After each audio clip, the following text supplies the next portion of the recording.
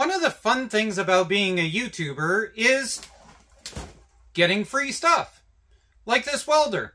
This welder is a scam, but yet at the same time is actually not a scam. I'll explain that more later on in this video. But basically, I received this welder about 9 days ago. And getting stuff out of the blue is really actually not that uncommon for me. A lot of sponsors are usually drop shipping from somewhere over in China, Korea, Japan, from California, places like that.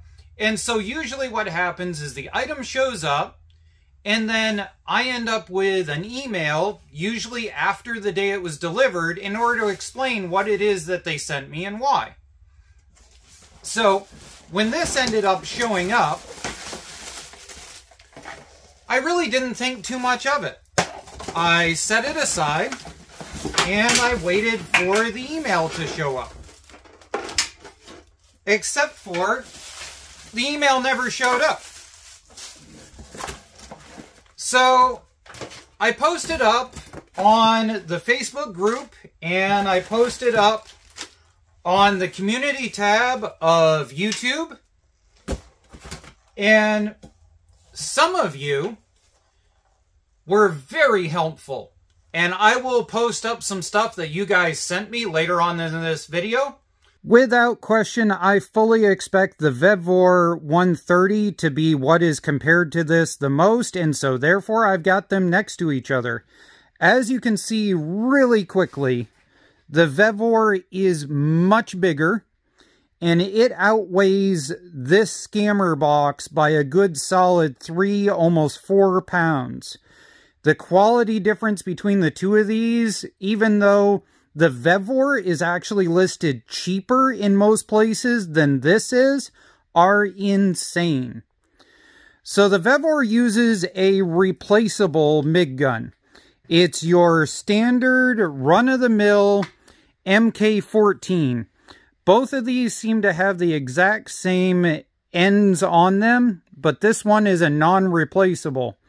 That's the end of the comparables on this. I can't believe this one is listed at $30 to $20 more than this VEVOR, because the quality in this thing is horrible. They sent a 1-pound roll. VEVOR sends a 2-pound roll. This thing here doesn't even have a spring.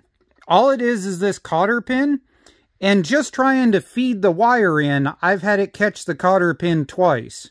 So it needs to have a spring. As you can see on the VEVOR, it's got this nice tensioner setup that you can vary. We've got our standard clip-down assembly here. We've got that same kind of assembly, only it's lower and down off to the side. So they do look to be pretty similar, but that doesn't make them the same. This one here uses a standard roller. This one uses some sort of weird square cog roller that I cannot find any aftermarket for.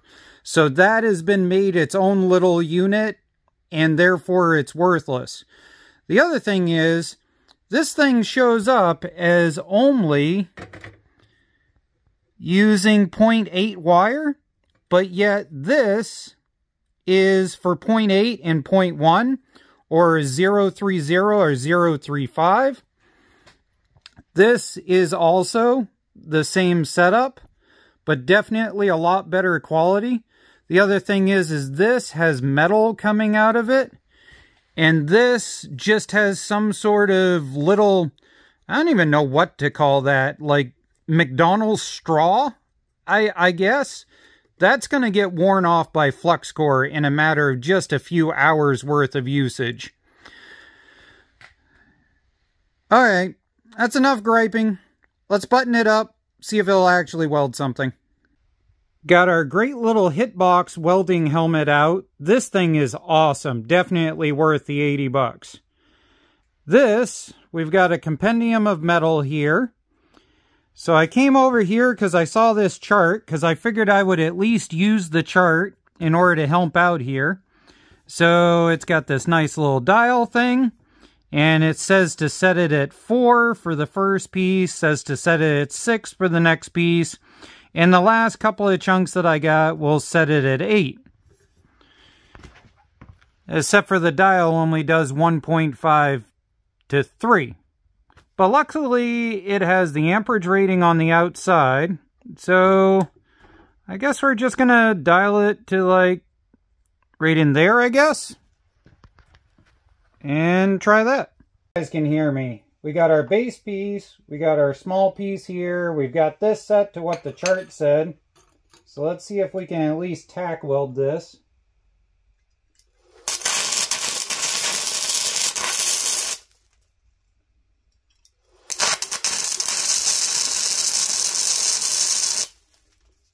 Okay, that is definitely not the worst weld I've ever done. Alright, let's see if we can run a line.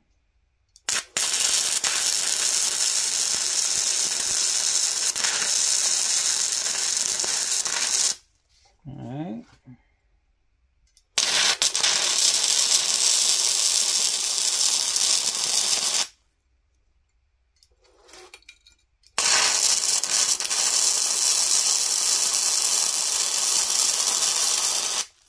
That's actually rather impressive. That wire is burning really, really grungy, but that's actually rather impressive. Alright, let's try sticking this on the outside of here. See if we can tack weld this without having it push it. No, it pushed it. Okay, so this has the same issue my VEVOR does, where it takes a sec before it actually fires.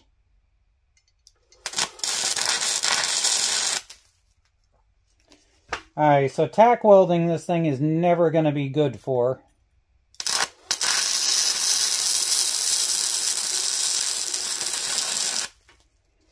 But it definitely...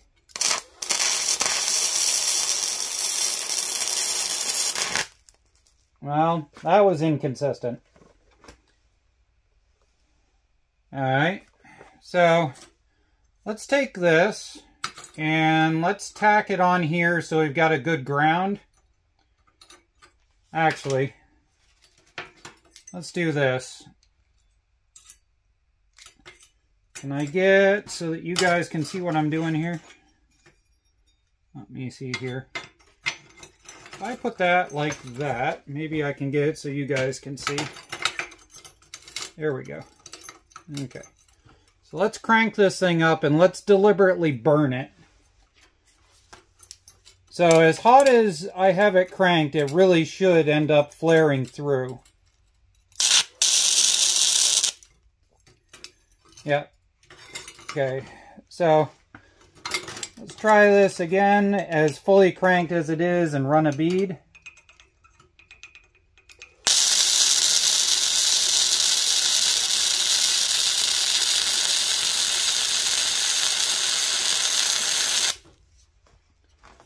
It's actually not that bad.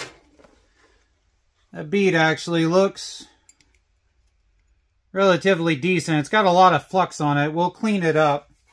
Let's flip it over and let's do this side here. And then I'll go clean it up on the wire bristle.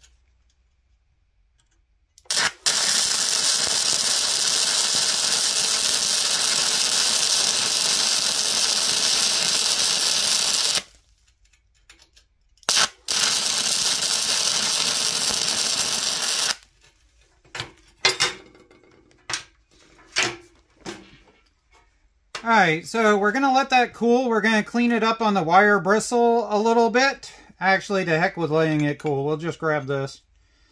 So we're going to go clean that up on the wire bristle and see how much of it's actually flux. Here we go. That is not the worst, but not the best weld ever. One thing that's interesting here is that the flux burning off on this does not smell sweet like most flux does. This flux, as it burns off, smells like oil burning off. So there's that. There's these.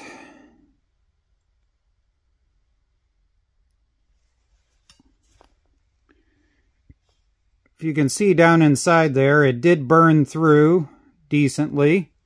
If we flip this over, we can see it burn through. Whoops. We can see that it burned through on the inside almost. So that didn't quite burn through there, so that setting should have been higher. Alright, let's go talk about this thing inside. Okay, so, is the welder a scam? But it actually is a welder. The answer to the question is yes. This is where we get into the Sherlock Holmes of the story. So here we are. We're at our community tab where we posted up the original picture. I ended up reaching out to Rilon and speaking with them. And basically, I got a hell no, it's not my welder. But that's the end of what I got for a description from them. But in the meantime, because I had this picture posted, there were individuals who were absolutely the Dr. Watson of the story and went through finding some information. The first one that people managed to find was this unit here. $134 posted on Amazon. You can find that the post only happened about a week or so before the machine was sent to me. That is interesting. This store thing does not exist. There is no company underneath this. This Trozy whatever is a dead end. If you click on it, ironically though, it is routed to a place in Colorado for where it's housed. Now that's important. We're going to follow up with that in just a second. I then ended up with somebody sending me this. If you've got two eyeballs, it's easy to tell that this is exactly the same welder, just somebody painted it red and put this interesting little logo on it. Yet again, $130, marked down from $160, sounds like a good deal. So you come down here to, oh, you can't see it because my head's in the way. Wait a minute. If we click on the manufacturer for this, we end up with this company here. Overall positive rating, 67%, 3.8 rating, sounds absolutely beautiful. Totally what I want to buy. We call this phone number and we find out it's a disconnected number. But what we end up finding also is this address, which ends up aligning with another address. Don't bother looking up the address. The address is fake and it just takes you to a dead end zone warehouse that has nothing to do with this company. It doesn't exist there. If you follow this particular company, you end up in Colorado also at another dead end warehouse, which I'm assuming that's where the cowboy thing here comes from as far as Colorado is concerned. I'm not going to bother ripping open the welder to see whether the chip is real. I guarantee that this is not what we're going to find for a chip inside. The reason being is because if you take the Mig 135A and you start Googling it, you will end up finding this. It is a Reboot. Yet again, Reboot is a real brand. But I emailed Reboot. They say they don't sell this thing. So at this point, we're on dead end number 1, dead end number 2, dead end number 3. But we did end up with some information here. What I ended up with for information here was that it is rated, even though it says 135, in this, it says it's actually a MiG 100. So we started Googling MiG 100s. And with that MiG 100, we found this, which is yet again the 4th version we have found. So if we click on this, we're going to end up down the rabbit hole to this picture here on Alibaba. Now, on Alibaba, there is at least about 9 or 10 individuals that sell these. And at this point, I think I finally figured out why this thing ended up showing up at my house without me ever asking for it and with no information. My slogan that I have had for many years now has been cheap welder, $1 million ideas. And at one point, I actually got a hold of several different manufacturers on Alibaba in order to see if the version of the Go Plus welder that I used for many, many years on this channel, if I could get a version of it that had the RCG logo and priced at about $150 in order to be able to sell to you guys, my viewers. Because it's the welder that also they do this with. They also sell it under different brand names that you can put a logo on. The problem that I found out was that I could only order them if I ordered them in an entire 40-foot shipping container worth, and I would have to store them and then ship them from my house. Well, I ended up not doing that, obviously, because I would have had to have bought a set of 200 minimum in order to make it worth it. And I wasn't going to try and store that here. As you guys have seen, my garage is cluttered enough as it is. So here's what I think is going on. What I think is that the original person I got a hold of on Alibaba must have sent me a sample like I requested almost a year ago to receive, and never got back in contact with me. So is the welder real?